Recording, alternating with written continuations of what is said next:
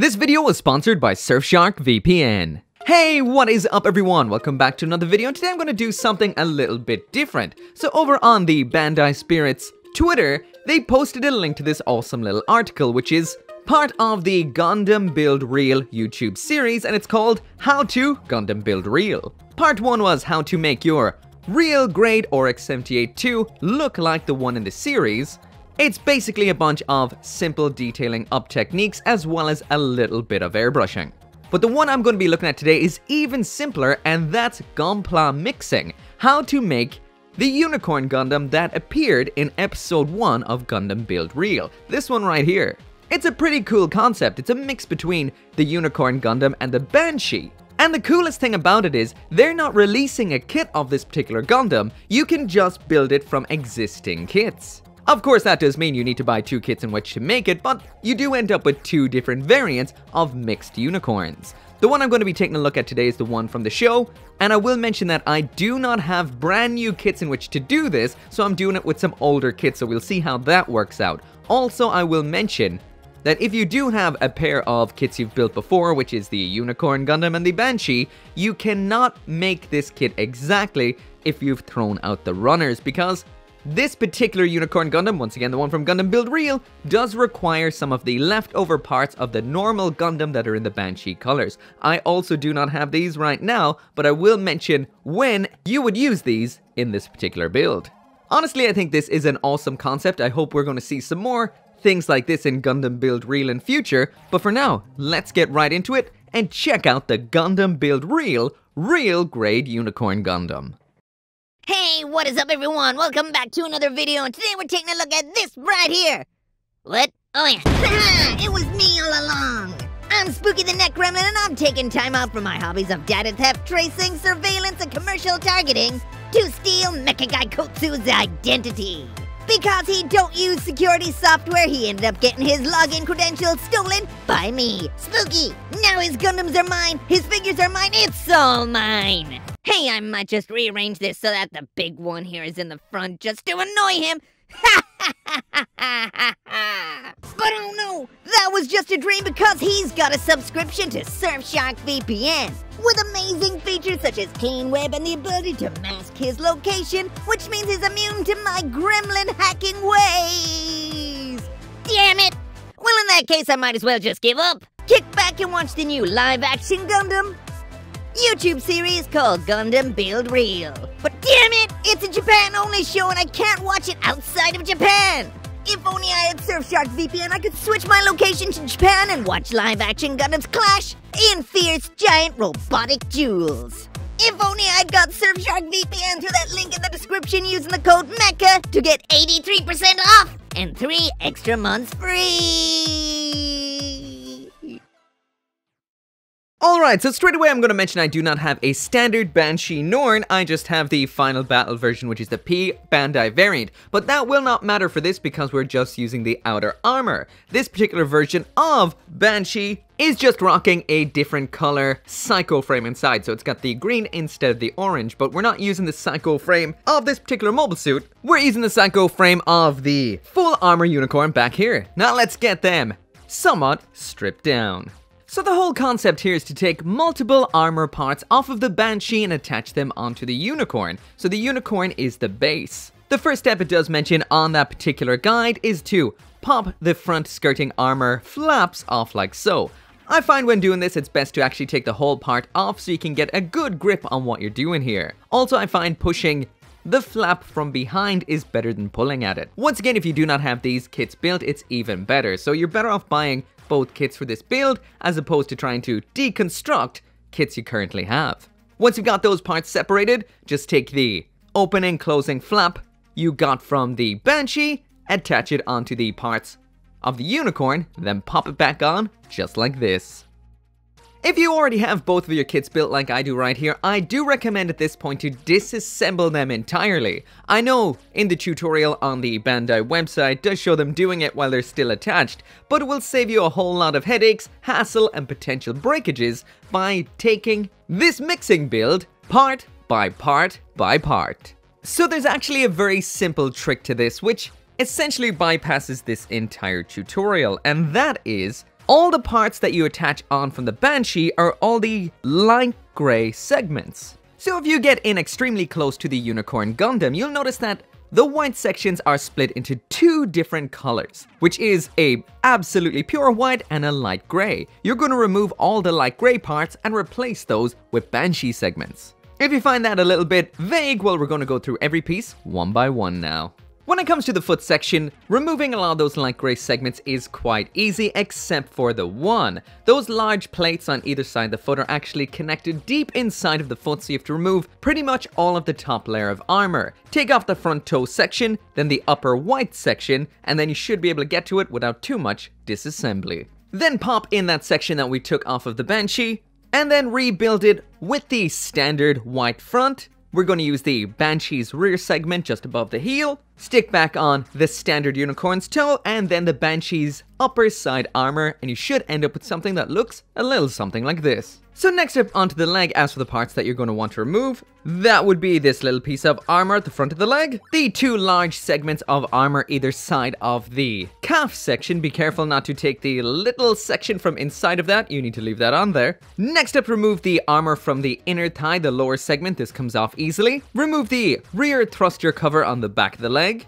and finally these two pieces off the front of the knee. The next step then is to do this to the other Unicorn's leg and to both legs of the Banshee. Attaching the Banshee parts onto the Unicorn's leg is even simpler than taking the original parts off. Once again, just put everything on exactly the same way that you took them off, just now you're using the Banshee parts. Simple as that right there, and that's what it should look like once complete. So you may have noticed while I was doing this, or while you were doing it yourself, that what I said earlier on is not entirely true. So you're not just removing the light gray parts on this kit, you're actually removing some more as well. So I will throw a link down there in the description so you can check out the full image of what the completed build should look like if you want to get through it a little bit quicker than following the full tutorial. But for the most part, you are removing the light gray parts and replacing them with Banshee parts. There's just some white parts that come off too. So out of this so far, when it comes to the disassembly, the side skirts were definitely the most difficult. These are very attached on by two pegs, so that does mean these are at high risk of breaking. I did break off one of the pegs on mine, but it will still hold down with one peg, but just take a lot of care here. This doesn't really matter if you're building this kit from the ground up, but if you are disassembling, be wary. With these, it's the navy blue on top, white down below. Also, I will mention if you don't want to chance these parts, chance breaking them, there's actually no need to change them out at all because in the actual show, it just has plain all white side skirts, so you don't really need to do it.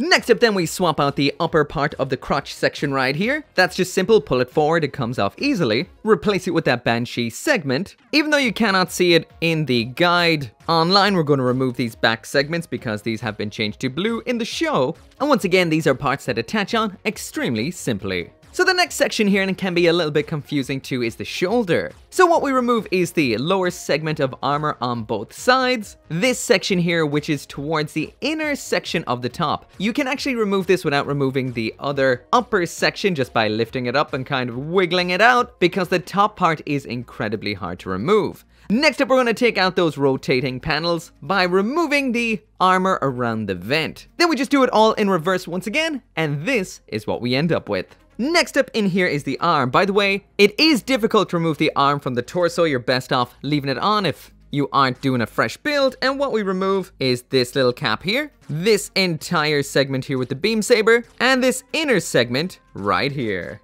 Grab all the exact same parts from the Banshee, keeping in mind to pop this part in as quickly as possible because this is part of the transformation gimmick and it could come apart on you. Then just popping everything back onto Unicorn from the Banshee, as simple as that. So if you are coming the route of disassembly like I am, the torso is definitely the most difficult section. So I'm going to go through this a little bit slower. You're going to want to turn your Unicorn's body around to the back like this, and then get in just behind what would be like its shoulder blade. There's a peg in there that you want to pop, and that whole segment should come out. Now you can reach into the shoulder Vulcan section up there.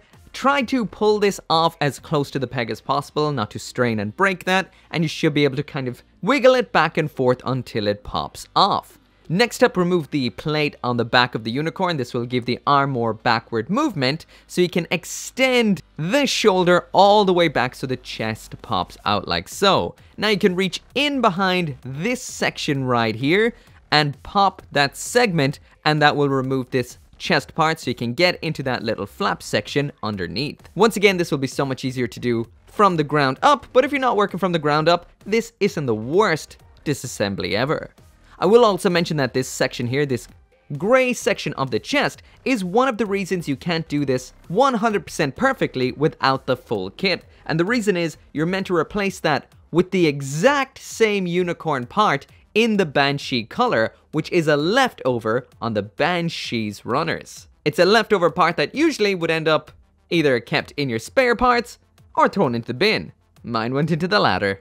The last bit you're going to need to remove is this little section right below the cockpit. So once again, it's just time to do everything in reverse, just with Banshee parts. So that's the waist armor. The armor flaps in under the psycho frame. Stick that psycho frame back on. Reattach in those shoulder Vulcans. Reattach on the side of the torso armor and the back. And then that is it for the torso. Moving on to the head. So the head is a little bit more involved, and like I mentioned earlier on, if you have built your kits like I have here and don't have the runners anymore, then you won't be able to do this 100% accurately, but you can do it close enough. What you need to do here is remove both sides of the head and the armor on the head camera. You may also want to remove the V-fin as well if you want to do what I'm about to do, which is color it. Bandai's tutorial says to use one of the Gundam Marker EX Shining Silvers. Now I do not have one of these, but I just have a standard Gundam Marker Silver, so I'm going to use that for this particular video. Just in case you do not know what a Gundam Marker is, it's a pump action paint marker that you can paint directly onto your model kits for. These are designed for Gundams, they will not damage your plastic, and they dry insanely quickly. These are very, very good if you use them right. If you don't like using the applicator of the pen itself, you can just pump them out into a tray or something similar and use a brush. But I will mention they do dry very, very quickly. This is what it looks like, and it turned out pretty good. Like I mentioned though, because I do not have the leftover parts of the Banshee runners, all I did was remove the gold sections, these gold horns, from the Banshee's head, and this is the part that I'm going to use. Sure, you can see some psycho frame, but it's not all that bad. Then just reassemble it all back up like so. As for the backpack, it doesn't say anything in this little tutorial, but I did notice in the actual series, in the first episode of Gundam Build The Real, the backpack looked very dark, which I assume is the Banshee's backpack. Also in the tutorial, when you see the version of this Gundam, which is made from the leftover parts, it is wearing the normal unicorn's backpack. So I assume you swap the backpacks between the two, and if you are going to do this, you will have to change the psycho plate out from within each of both of them, aka the green psycho frame from this one we're building right now. And now that we've got everything built, it's time to snap it together.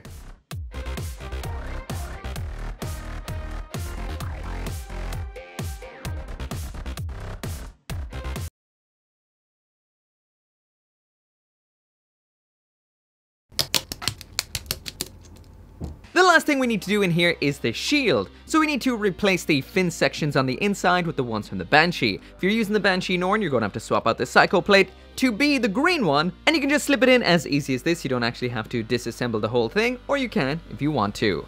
And now, it is complete. So on the whole, it is not the hardest thing to do. I will mention once again, if you do have these kits built already, you can combine them, but you will be missing two parts, one on the chest, one on the head. If you've bought both kits, you still have them fresh, then you can just build them up like so. Just follow the same steps, you just don't have to do any of the disassembly. This, once again I have to mention, is such a cool concept. I don't know if they'll ever do this again in future episodes of Gundam Build Real. I would like to see more, but this was always a concept waiting to happen with something like the unicorn. The Banshee and the unicorn are pretty much identical, so swapping parts is very, very simple. I would also love to see more kit bashes in the show in future. It may happen, it may not, but only time will tell. As always, thank you so much for watching. Make sure to come back for more Gunpla reviews, and I'll see you next time.